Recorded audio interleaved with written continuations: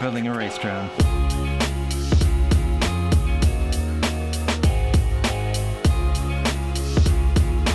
Hey guys, this week we're doing something different. Last week we worked on the Steady Shot Bot circuit board. We etched that on the Nomad. We're waiting for some solder masks to arrive in the mail. And I also received some of the brushless gimbal motors for the Steady Shot Bot, and the quality just wasn't there, so I had to reorder a better quality motor, and those should be coming in about 15 days. So in the meantime, we're gonna work on something cool. We're gonna build a racing drone. This is not a racing drone. This is a Phantom 3 Professional. It's got the 4K camera, and the thing drives like a Cadillac. It's literally impossible to crash unless you forget to tighten a prop or you run it into the wall of a building. That aside, we're gonna build a racing drone. All right guys, so this is what we're dealing with. These are all the parts that we need to build our racing drone. Now there's lots of options and it gets confusing because there's so many variations. And if you go online, you look at the videos, they're all very specific from part to part. You may be using an XSR receiver, or you may be using a different brand. Same for the antenna, same for the camera, video, motors all play a role in it, what ESCs you get, batteries, how quick can they deplete or provide a charge to those batteries and ESCs determines how much thrust it'll have and how fast it will go, and then what controller you get, what are the pros and cons. But anyway, so what are we doing? You look at this stuff, it's all complex, there's lots of components and parts. Well, you have to really break it down to simplify it. And if you think about it, you have a motor, a speed controller that controls that motor, battery, you have a receiver. That right there is an electronic skateboard. You pair it up with some gears and put it on a skateboard, and then you have an electric vehicle. So multiply this times 4 and you have a quadcopter, because you're gonna have a motor on each corner, an ESC on each arm. You're gonna have a receiver to receive the commands that you're giving it. But in addition to all that, you have video, because this is first person view. It's gonna give you the perception that you're flying in the cockpit of a jet. And quite literally, there's on-screen displays that will show you the horizon and telemetry of the flight vehicle overlaid on top of your video. So you have special antennas, specialized cameras, on-screen display chip, VTX, that'll send the signal back to the goggles. The motors need some intelligence behind them, so you have to have a flight controller. This is a bare bones racing flight controller, and really all it does is accelerometer and gyroscope that keeps it on the plane that you're telling it to. So that if you're flying this and you tell it to pitch forward, it's going to pitch forward and it's going to hold that for you. These are the bare essentials. We have a couple of things that are a little extra, like the on-screen display isn't necessary, but lastly, obviously, you need a good controller. This is a Tyrannus X9D. It's a 15-channel controller, programmable, talks to you, so when you have your goggles on, you know what buttons you're flipping and things like that. Lots of cool stuff, lots of complexity, but we're gonna break it down and make it straightforward. We're gonna build out this frame by putting the motors and ESCs and power distribution board on it, and then we're gonna go from there and add layers. We're gonna add video, and then we're gonna add flight controller, and then we're gonna button it up and take it out and fly. But before that, we have to start tearing open some of these packages and start getting things nailed down to this frame. So we've got a lot to do, so let's take it over to the workbench and start soldering. All right, first thing we're gonna do is get the power distribution board mounted on our frame. This is where the battery energy comes in and gets distributed out to the rest of the systems. We'll be connecting the ESCs on each of the arm. We'll then mount the motors. We'll use thread lock to make sure that those motors don't vibrate loose. And then we'll be putting caps on all of the ESCs, which will prevent back EMF power spikes and protect those circuits, kind of buffer that noise in the power distribution center. All right, so let's get to work.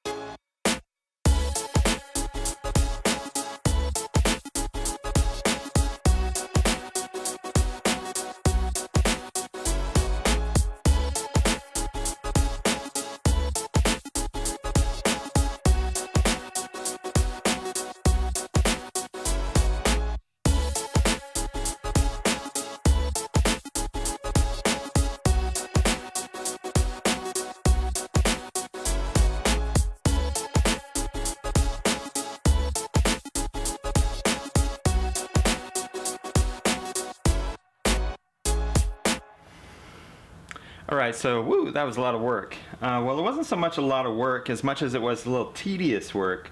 And what we have now is the power distribution board has been set up in the middle of the frame. We've got all 4 motors mounted with Loctite on the bolts. We've got our ESCs connected to our motors and our ESCs connected to the power distribution board. Now all these yellow wires are signal wires which go to the flight controller, and the flight controller can tell the ESCs how to power the motors. So one of the next things I need to do is run some continuity tests on all my contacts just to make sure I didn't short anything out in the process. So after that, then we have the flight controller board, which I have just resting on top of this, and I'll start wiring that up. So the orientation is going to be off by 90 degrees so that I can access the USB port. That's important for when you're doing firmware updates. Alright, next steps are connecting the ESCs to the flight controller, and then we're going to start looking at how we're going to install the VTX, how that's going to connect up to the flight controller, and we'll go from there.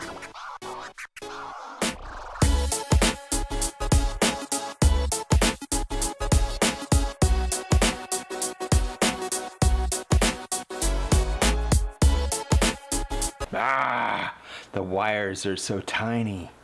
Man, seriously, this is, it's not difficult. Well, the most difficult part is trying to find the right and accurate information on the internet on how to wire up your specific components. And here's really where your OCD kicks in. I mean, these things have tons of wires. You got flight controllers and power distribution boards and ESCs and cameras and VTX and receivers, yada yada. I mean, so you can have it look like a rat's nest, or you can take your time and make sure that the wires are routed correctly, being aware of not running power over sensors and things like that, where you can run into problems and have electromagnetic interference with, say, an accelerometer or a gyroscope or something like that. So it's a little tricky. There's a little thought that goes into it, but trying to get it really clean and tight.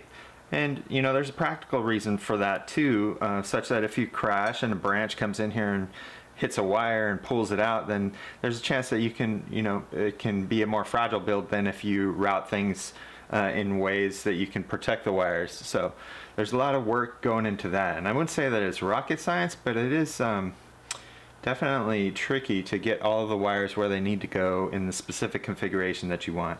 I've got all of the power distribution boards. Still have to hook up the ESCs, but I'm waiting to really commit because I'm soldering all of those connections. I don't want to deal with loose connections while flying around, and the vibrations can cause that. So I'm trying to be thoughtful about that. I have printed, 3D printed a few parts. So this is a little block I'm going to put on top of my flight controller, and I'll be able to mount like this receiver and my on-screen display on top of that. That should still fit underneath the top plate, which then goes on top here. So there's a little bit of space in there, and that's not flattened down all the way. So you can see that's how everything fits in there. It's like an ice cream sandwich.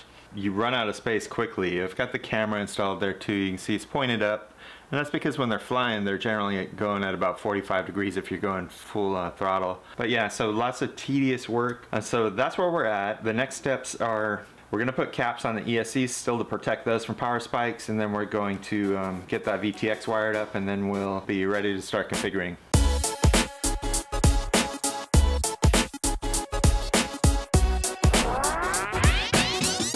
Tech tip. So you've invested a lot of time putting all of the circuitry in, soldering all of the connections, and if this is your first drone, you may be scared about plugging in power for the first time, and rightfully so. There's a lot of possibilities where you could have shorted this out. The PDB has tons of connections, the flight controller has multiple connections, and between the on-screen display and the RX and the VTX and the camera, ESCs, motors, of course you're curious of whether or not you got it all right. Well, hopefully you've taken the opportunity to do continuity testing across all your contacts, and you've been as proactive as possible to try to prevent that.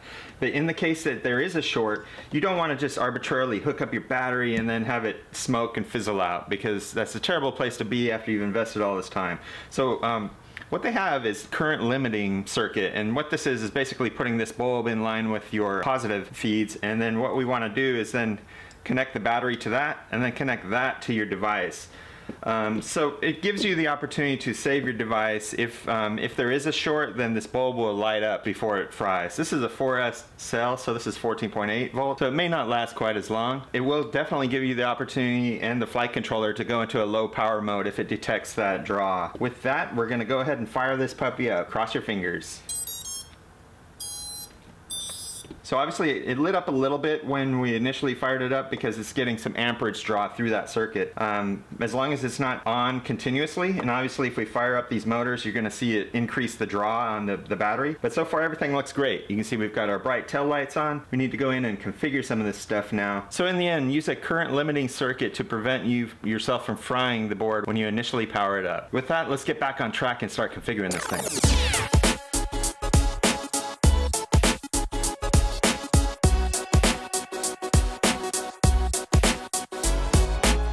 So we're making a lot of progress and we're just about done with the basic configurations. So going through the process, there's a lot of different things that need to be accounted for, and in my particular case I had on-screen display, and I have these LEDs, and I have, what else do I have?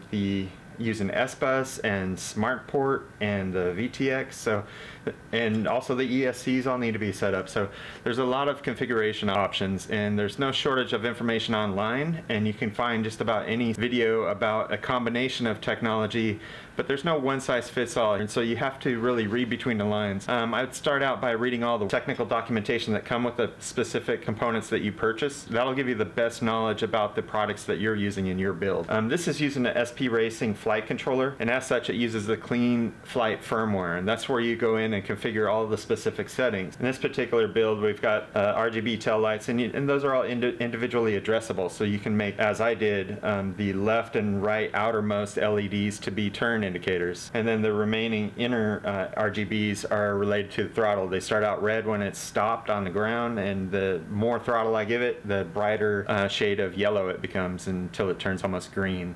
So that's kind of cool, but this board is very capable and is very efficient and can do what you need it to do for a racing flight controller. There are just idiosyncrasies that you have to learn and be aware of as you're configuring and set it up. And granted, this is my first build, so I'm not an expert at it, but these are the learnings that I found going through the process. In addition to all that flight controller information, getting that all set up, and the receiver paired to the brand new remote, and getting the remote channels set up, you know, it's not for the faint of heart. It's going to take some time. You want to do proper research to make sure that you don't... Activity alarm. I'm very active, but it apparently says that I'm inactive. So let's turn that off. So there are a lot of paths to getting this completed, and you want to make sure that you do it right. So take the time, do the research about the components that you want to use, and then draw up a schematic and put it together, and just take it step by step. Now I'll include the schematic and the parts that I used for this build, and it was pretty straightforward in the end. These props are on loose, but everything's configured. I'm waiting to get the goggles. And probably next week we'll do a follow-up and see how quickly I crash this thing. But until then, stay safe and have fun. As we go a little something like this.